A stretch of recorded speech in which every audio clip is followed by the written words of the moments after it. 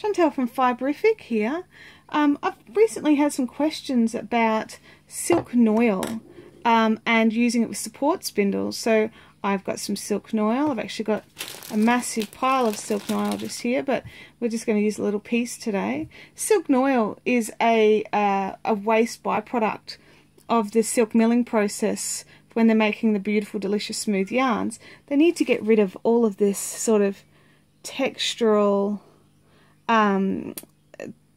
stuff. So it's all lumpy, it's all bumpy, but it's still pure silk and it still has a beautiful shine to it when you're spinning it. It's very short.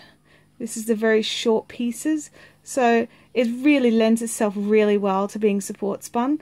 You can spin it on a wheel for sure. You would need a serious amount of twist, and I would double check that you've got some nice fast ratios on your wheel. I wouldn't want to have to manually spin that. You'd have to ride like the wind. So this is me just having a little bit of a spin here with it.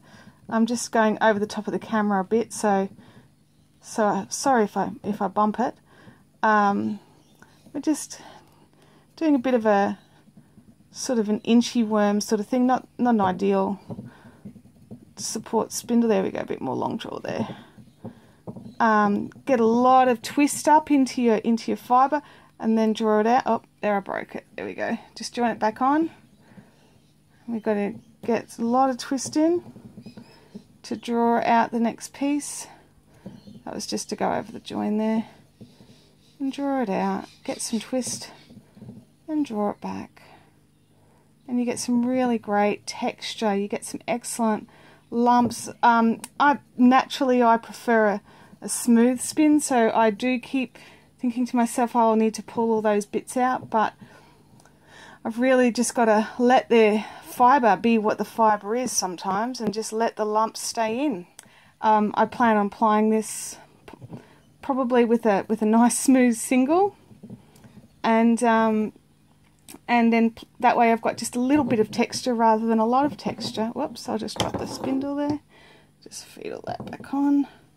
Wind the cob up, which I'm well and truly due to start winding it down the bottom. Anyway, that's me just having a quick spin of a bit of silk Noil onto a support spindle. So I'll just wind that on. There we go. And that's what I've got. It's very textured, very lumpy and bumpy, but it will make a beautiful yarn, I'm sure. Have a great day.